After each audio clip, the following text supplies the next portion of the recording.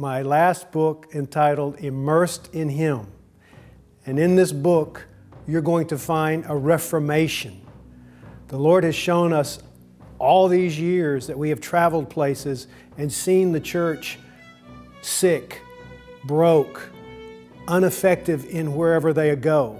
They don't have a voice in their governments. And the Lord started to really instruct me, we need to have a foundation based on the principles of Christ. So as I began to understand what immersed in Him was, it's the true revelation of what born again is. When Jesus spoke to Nicodemus, He said, you must be born of the water and the Spirit. So as I started to study the Word and started to hear the Holy Spirit and started to receive the revelation of what the water was, I started to understand that the water is not just the physical things that we drink or what comes from the sky in rain, but it actually is the substance of Jesus Christ. And when you started to study Genesis, the Lord started to reveal to me that creation is the model of being born again. The same way the whole universe was created by God, in that He used the Holy Spirit and He used Jesus Christ, is the same way we have to enter the kingdom of God.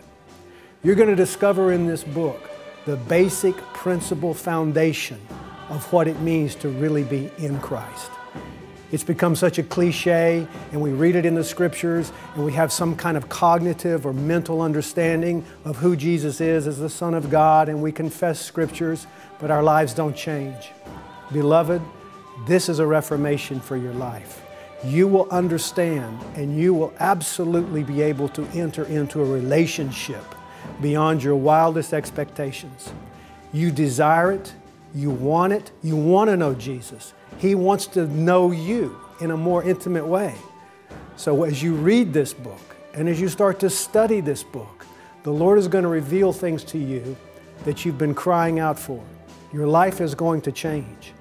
In addition, I talk about baptism, because once you understand that Jesus is the physical water as well as the spiritual living water, when you're baptized, you start to understand a total dimension that you never had access to before. You're going to enter realms of heaven and experience things outside of time and space that you never knew was possible.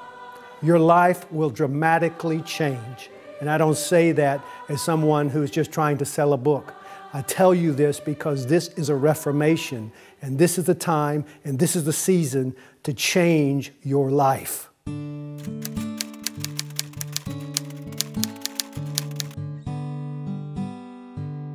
I wrote this book for the church who has had this misunderstanding of what born again is all about. I wrote this book so that we could have a reformation and really start to change the world with the kingdom of God. I believe that you will find things in this book that you will not find anywhere else, and it will change your life.